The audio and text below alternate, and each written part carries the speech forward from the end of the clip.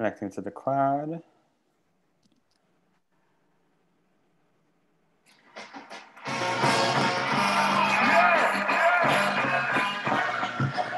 Join me, please, in welcoming that fabulous group of young men.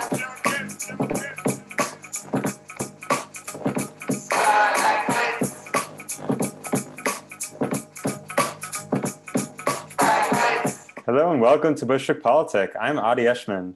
I'm Jason Jones. Welcome, everybody. Hope everything is going well. Yeah. How's everything been with you, Adi? Things are going well. I've just been, watching the news these days, looking at what's happening in Nigeria, looking at what's happening with the Supreme Court nomination. What about you?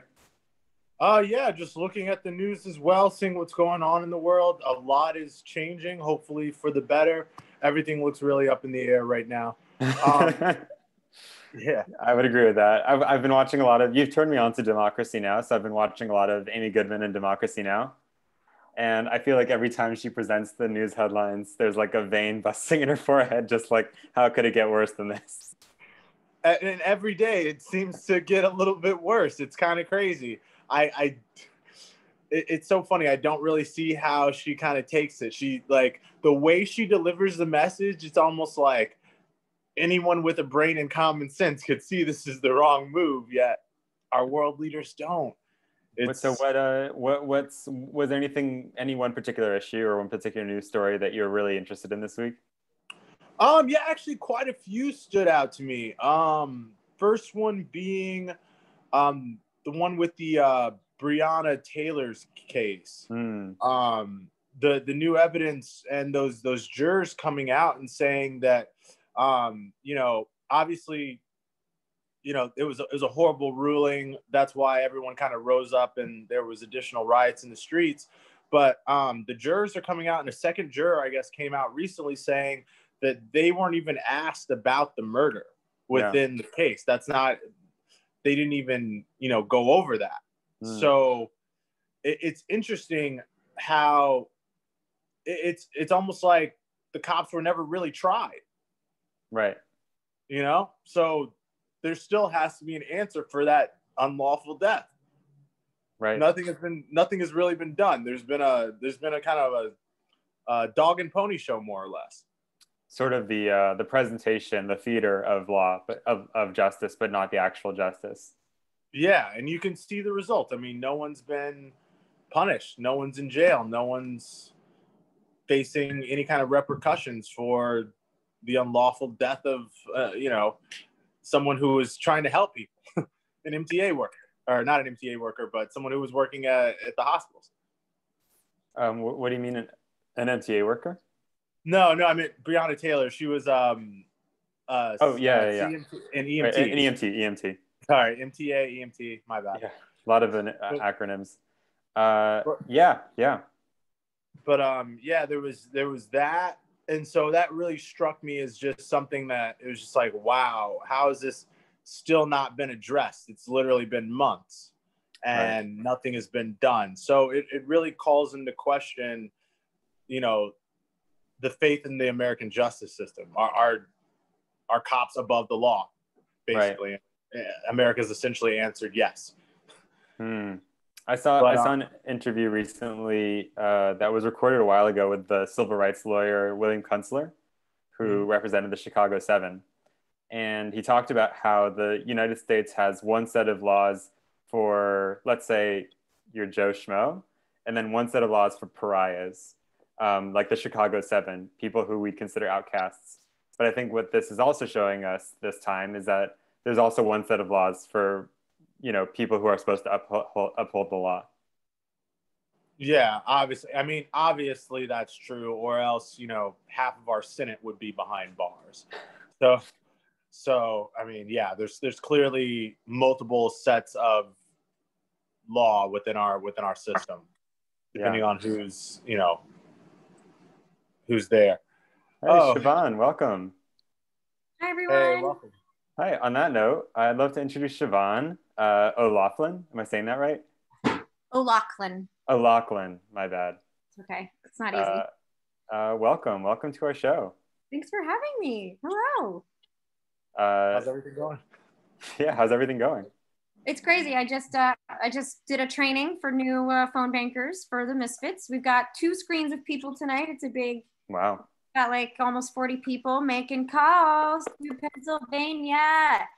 How's that going? And on Saturday, really good. We're doing get out the vote at this point, but on Saturday we will be calling union members in the state of North Carolina to make sure that they're mobilizing for Democrats, and we will be calling Harrison supporters in South Carolina and making sure that they have a ride to the polls. So we're doing a specific Carolinas day on Saturday.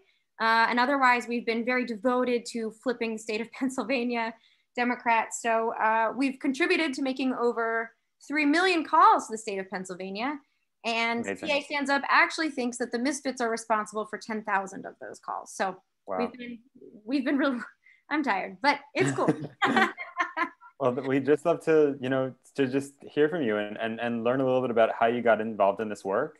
And then, just talking about what it's been like with you and the voters that you're reaching out to and what those interactions are like.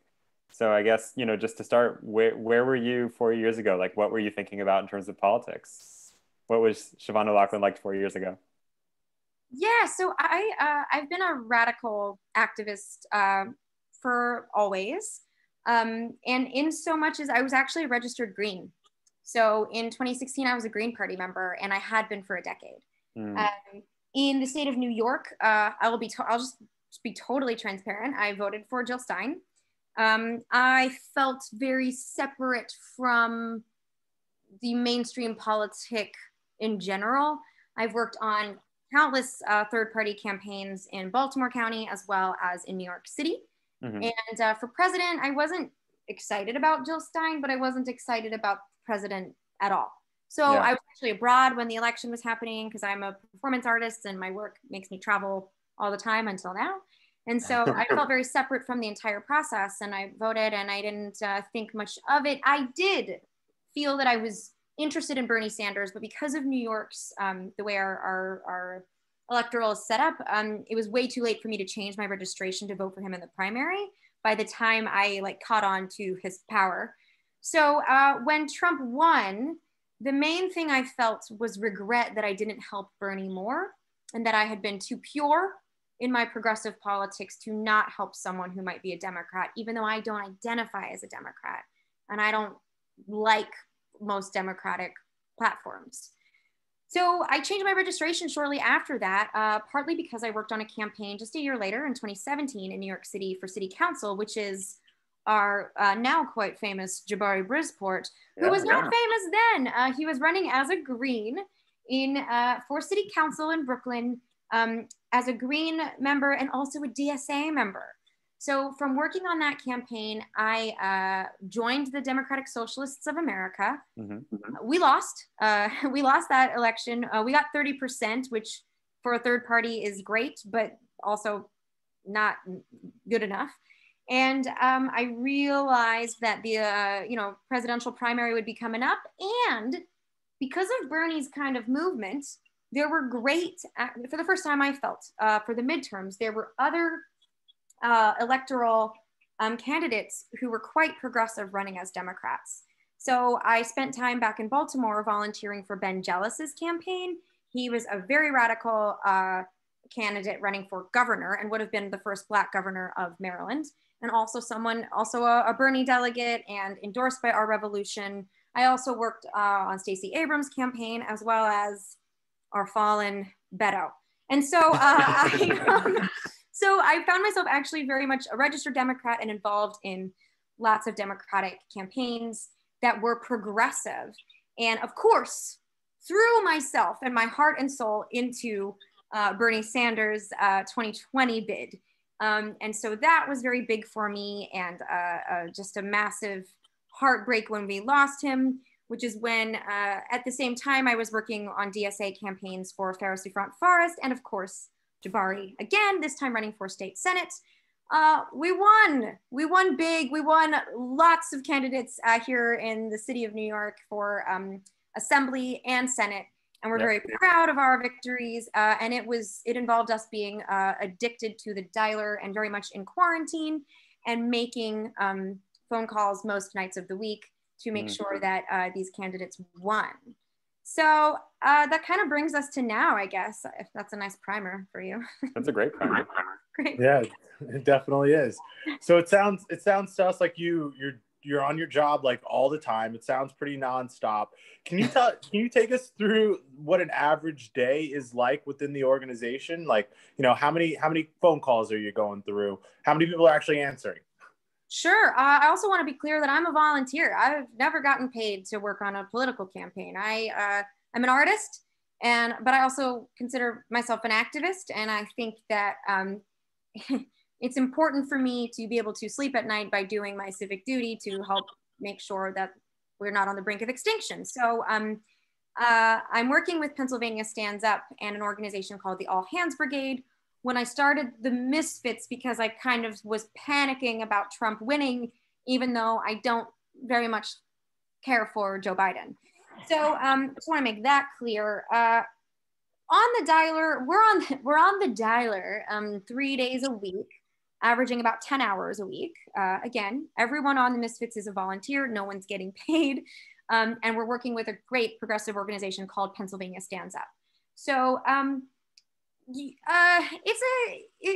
a crapshoot. I don't know. You dial in and you wait, and it connects you to calls, and lots of people hang up, or you get awkwardly disconnected. Or one of our members in our meeting just now was like, you know what? I feel like someone telling me to go fuck my mother is really what's keeping me going these days. Like, I'm making calls, and I'm really in it. I'm in the trenches here. So we are, I would say that if you have, in a 3-hour shift, which is how we operate, if you have 5 good conversations, then you've done an excellent job. You might only have 1 to 3 good conversations. And by conversations, I mean an actual exchange of human beings telling stories, talking about what they care about and why, right? If you have 1 to 3 of those, then that's really righteous. Because lots of people will hang up on you, so I mean, the reality is that it's unsexy, that it's very humbling when you're like, hi, I'm a volunteer, I just want to see if you're voting, and they're like, click, and you're like, okay, and then you get another call. So I encourage my volunteers to bring drinks or snacks or vaping pens, whatever you need to take care of yourself as you go through this very humbling experience of hours of phone banking. How many hours would you say you have phone banking that have you done this election cycle? I mean, I'm on it. We've been doing just the Misfits for a month, but before I was organizing a group, I was doing it myself. I mean, I would say 10 hours a week. That's been a month. How many? I'm bad at math. I don't know. 100 hours? 100 hours. Probably 100 hours. Well, I'd love to know. I mean, I think stories are great. And you're an artist. You love storytelling. What are some good stories, some good interactions that you've had with voters in Pennsylvania? Yeah, so I think one of the things we really talk about is affirmations. And when you speak to a voter, you're considering everyone a potential voter, unless they're like, hey, I'm a 10 for Trump. And you're like, all right, I'm going to get out of this conversation, right? But I think what's most important is to hear them for where they are at. So for me, I have a special in as a previous third-party person. So when I'm communicating with, let's say, I find them a lot more than Greens, but libertarians, right? I don't agree with libertarians. I don't really understand the money being just as important as social justice. I don't really understand that. But okay, when they're like, well, I am voting, but I'm voting for Jorgensen, then I have an in to have that conversation, and I can say like, hey, I actually really understand that because I'm coming from the Green Party, and I don't identify with either of these political parties either. But something that's important to me is that I think that if Trump wins again, we are going to be risking our democracy entirely. We may not ever get the chance to vote for our actual values again. This election rides on democracy, on our fragile democracy surviving. And so I'm asking you to consider, voting for Biden, because I'm afraid that we won't have the chance to ever give our third party's representation someday, as long as he has all of this power. So kind of having these conversations of saying like, I see you and I hear you. And then they're like, oh, but these, okay, but these libertarian issues are important to me. And you're like, yeah, totally. But also as a libertarian, your democracy is important to you. So that was a conversation that I had that was where I was able to meet him, you know, where he's at, and then tell a little bit of my story and where I came from and why, like, yeah, I'm not even actually a Democrat, and I'm not asking you to vote. I'm not asking you to vote for a person right now. In this case, right, with him, I'm asking you to vote for democracy, which is something that we both can we find common ground on. You know, so that doesn't always work. People are like, I'm going to vote for who I'm voting for, and you learn when you need to back down. But I think talking to my team of misfits about finding the humanity in these people, even when you're like, oh my God, how could you vote for a third party in a swing state? I agree. And actually in 2016, if I was in a swing state, I would have voted blue if I was right. But you can't talk to people like that. You have to see people as people. We have to understand that these people are being gaslit by our system. They do not trust our democracy in their first place. They haven't been seen or respected. They haven't seen change implemented, even when they're bullied into voting for it, right? Mm-hmm. So we have to come to a place of trusting their instincts and their feelings and honoring that, even as we're trying to persuade them to vote for Joe Biden. Wow, thank you. And you kind of touched on another question I was going to ask you. Siobhan, what do you do when you talk to someone and they're just a one issue voter? You know, someone who says, you know, I support Trump because he's, you know, pro mining, and my grandpa worked in the mine, and my dad worked in the mine, and I work in the mine. You know, what do you say to those people in Pennsylvania? Because those people frustrate the hell out of me. I literally can't see through it. But how do you, as someone who's actually on the ground trying to persuade these people, go about it? Because for me, it's like talking to a brick wall. The first instinct is to attack. So how do you do it? Sure. So my instinct is to go to an emotional place then. And I say like, hey, I really respect that. I'm calling because I have 2 baby nieces and I'm concerned about the planet and my family. So I really want them to have clean air and clean water to drink. And I completely respect your position as a miner and your job. And I want that to be there, but I also want our planet to be safe enough for us to all be able to continue to work. And, you know, do you have kids, and do you have young people that you care about? And I'll try to kind of speak to them from a really personal place. And I think that family is a place that most of us have some sort of connection, you know? And I think that allows me, I just try to go vulnerable in those places because I can't argue about mining and Trump. I just want to be like, Trump doesn't care about you, right? Like, that's what you want to say. You're like, yo, you have been gaslit. You have been duped. But you can't say that. And you just say, hey, I respect that, you know, and this is a place where I'm coming from for me personally. That's why I'm making these calls. And I'll say, like, does that make sense? Like, do you get me? You know, like I'll kind of come to that place. Like, I hear you. Do you hear what I'm saying? Like, this is where I'm coming from. So that's my go-to.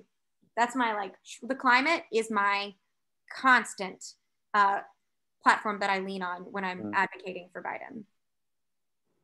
Okay. Have you been able to sway some hearts and minds? Have you felt like you've been able to sway some hearts and minds in your phone calls? I have, but most often, and I think that all volunteers, you know this and understand this, is like, they're not going to necessarily give you that victory. Yeah. They'll be like, well, I'll think about it, you know? And if I can get people to consider, then I'll say, hey, if I can just get you to consider voting for Joe, I really appreciate that, right? So I'll just come from they don't want to give you the victory, even when they're like, you made a good point, or, oh, actually, you know, I see what you're saying, right? And you have to take that as like, I've done good, you know, because and I believe that if you're speaking to an empathetic and kind person who is listening to you on the phone, when you tick your box off at the ballot, I believe that they will remember the misfits, and they will remember us being kind and listening to them, you know? Yeah. Wow. Well, it sounds like you really are making a great impact. And I mean, I do like what you said about appealing to people on an emotional level. Honestly, you know, we find in these talks that, you know, when we try to appeal to people on a more educational level or, you know, try to appeal to their sense of humanity. That doesn't always work, you know? It just, we miss people. Yeah, that's true. Oh, it's true. And I think like part of this too, you know, when I talk about it, I feel like I'm a general and I'm like, okay, so I'm your general and I'm sending you out there. You know, you've got three kinds of people. You've got three, like in this battlefield, you've got three kinds of spirits that you might encounter. And one of them is going to be your Biden supporters. Our goal with them is to empower them to vote. So making sure that they know how they're voting. They've got a plan. They know about the secrecy envelope in Pennsylvania and that they're good to go. And making sure that they're talking to their friends and family about Joe Biden. If you've got your undecided, so those are like your allies. Cool, got you. We agree. You're set, go forth.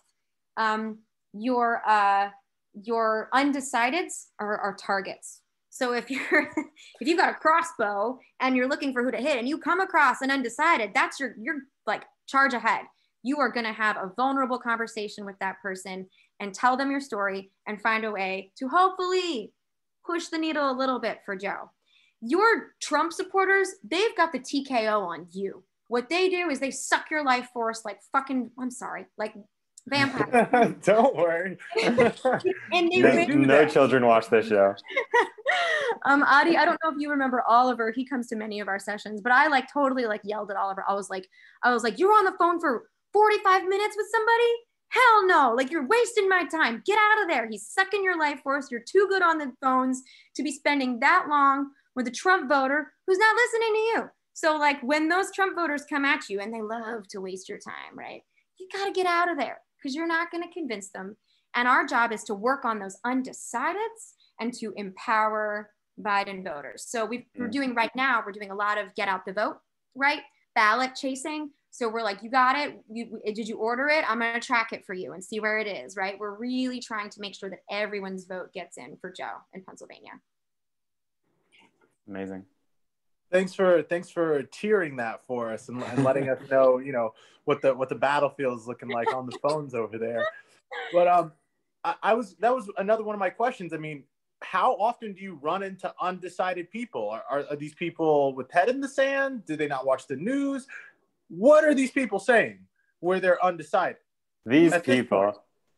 Yeah. What are people saying? I really want to know who is undecided at this point. Yeah. Where are these people? I'm so glad Pennsylvania. They're in Pennsylvania. They're in our battleground states. They're in North Carolina and Wisconsin and Michigan. And they are undecided for a lot of reasons. The most common reason that I find people to be undecided is because they do not believe in our democracy. They do not believe that their vote matters because they understand that the Electoral College is going to come in and avert things and divert things. And we might say, but you're in a swing state. So like, what are you talking about?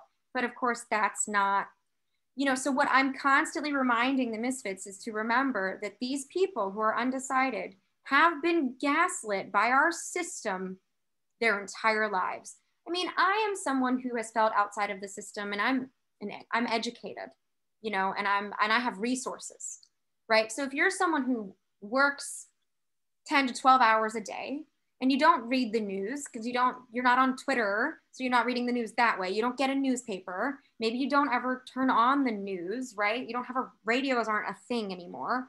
You can actually, if you picture it, you can keep yourself pretty much outside of the goings on. Also, you know, we talk about going to war, you know, with George Bush, we talk about these things.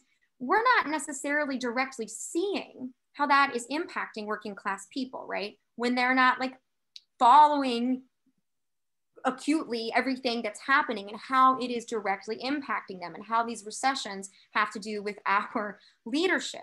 When people talk about power in the government, right? Like city council, state assembly, like you ask most people what a comptroller is, they may not actually know, right? Americans are not comfortable talking about positions of power because we have been societally structured not to do so. It's not without intention that people don't have the tools to think that these things directly involve them, that they know that they know about it, that they should know about it, and that it impacts them and that they have a tangible say. And what we have to do when people are saying like, well, yeah, why would I vote? Like, I don't this system has nothing to do with me and nothing I do matters and they don't care about me. Our job is to say, I understand where you're coming from. I see exactly why you feel that way, right? I'm asking you one more time. I'm asking you to step out this time for me, for yourself, for someone else in your life, because I hope that this time we can change the Electoral College and you don't feel that way, right? Yeah. So that's the number one reason why people are undecided, is because they're just like, I don't know if I should vote because I don't think my vote matters, which is oppression in practice, right? That like our system is directly oppressive, and that is part of the issue. The second most common reason will be that they like something about Trump's policies. Like, well, I don't want to defund the police. I hate Trump. He's a terrible asshole, but I don't want to defund the police, right? So that's where, so like, well, you know, Biden wants to abolish the police, so I don't want to vote for him because, right? So that will be the second most common situation where people are undecided, where they think that they like some of Trump's platforms, but they don't like him as a person. And Joe, let's be real. I'm sorry, Joe lovers. He's not the most inspiring man. He's just not. He doesn't elicit charisma and passion, I think. I feel. So it's our job. You're the only one who thinks that, Siobhan. You're very much alone on that. So it's our job then to say, hey, Biden's not gonna defund the police. I wish. One of the things we say when they're like, well, he's a socialist, we're like, hey, he's not at the meetings. I go to the meetings and he's not at the meetings. Yeah. No one on the Biden campaign. Yeah, no, not at the socialist meetings. So those are the main two reasons why you're finding folks who are undecided. Also, people in swing states understand that they have a little more power than, you know, us in California or in New York, right? So they're like, well, yeah, I don't know, because I actually get to kind of like weigh in here and I'm not sure.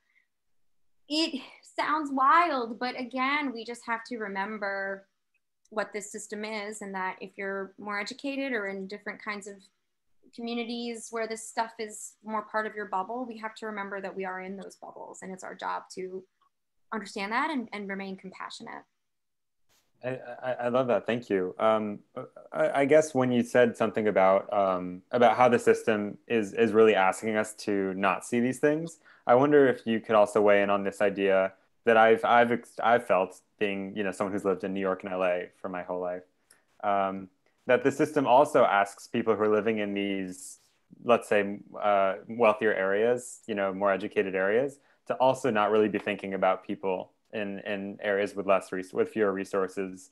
You know, does the system also encourage that sort of separation, the mental geographic separation between those two groups of people? Between folks in like rural areas and urban areas, yeah, maybe.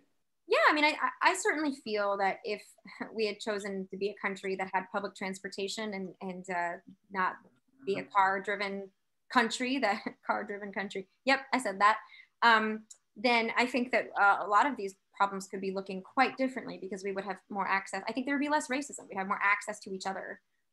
Moving through our country, I think that would have been made a big difference for us here.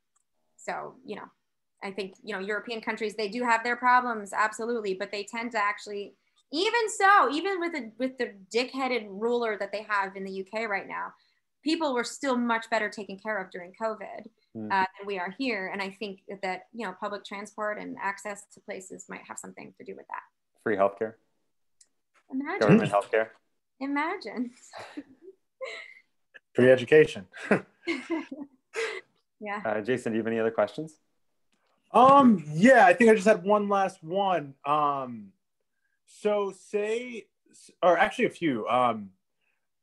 You know, you travel the world a lot, you know, doing your performance art. Are there any lessons that you've picked up from your travels that you've been able to adapt to, you know, calling for Biden and, you know, your whole strategy here?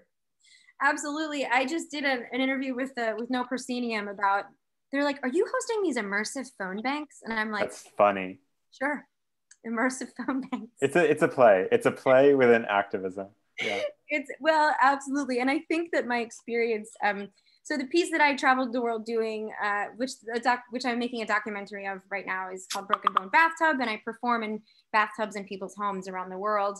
And it's about a bike accident I had in New York City where I broke my arm, and then I was borrowing bathtubs of my friends because I didn't have a bathtub of my own, and my friends were giving me a bath. So in the performance, the audience gives me a bath, and I tell them about what happened to me, and talk to me about things that have happened to them. And I think that actually performing this in different cities, in different states, in different communities and neighborhoods globally has helped me to be a better activist. And in this case, I think, the art of listening is a workshop that I teach that is important, I think, for solo performers, which I am. Like, more than considering yourself a teller, you should be a listener, And so when you learn to listen, then you're opening yourself up to a better creative experience, but also a better experience as an activist. So when you're talking to people, when I was canvassing for Bernie,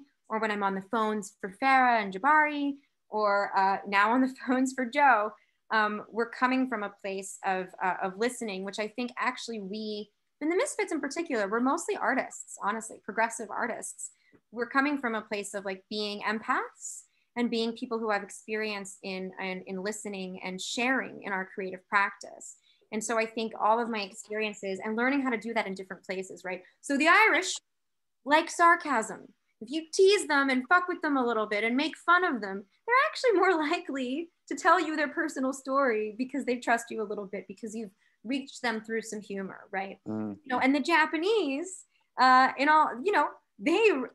are not so comfortable with touching, but they really respect the authority in the room. So in the bathtub, and I'm asking them to do a thing, I'm finding a way to gain trust with them that is not invasive of touching and contact and personal space. But what else makes me inviting, in addition to them understanding that they want to follow because they're in the bathroom with me as the person conducting the space. So I think learning about different people and seeing how different cultures respond and react to creative practice is not that different from how you're doing it on the phone, when what you're trying to do is just reach people from the heart and be vulnerable, which is synonymous with being brave. Wow. Awesome. Well, thank you so much for your time, Siobhan. Thank you. I appreciate y'all. It's so nice to meet. It's like Jason, it's great to meet you. Very nice to meet you as well. Thank you for being a part of the Misfits. We love having you when you're able to make it. I will definitely be back. I think the Misfits is a great space. I felt very uncomfortable in a lot of different phone banking scenarios because I was like, I don't love Joe. This is strange. Are we not going to name the fact that he's not, like, this is a very strange world that we're living in? And I loved also the fact that there were a lot of artists and a lot of other creative people in the Misfit phone bank. Yeah, thank you. And we're still calling up until election day. And then we're probably going to have like phone banking party day, not phone banking, just like a bonding time, which we're calling the like a dialer rehab, because we're like addicted to the dialer at this point. But when we post this recording online, we'll also include information about Misfits for how people can check it out. Awesome. Yeah, the bit.ly/misfits-Biden. That's not going to click through because I didn't do like the HTTP. But yeah, they can sign up with my form there and come join us. And we will take new people, and we're down to the wire. And our job right now is to not be complacent. We're up 10 points in Pennsylvania almost, but we are holding the line. And so that's our job for the next, I don't know, what is it? 12 days? Oh my God. Come join us. We're going to sleep on November 4th.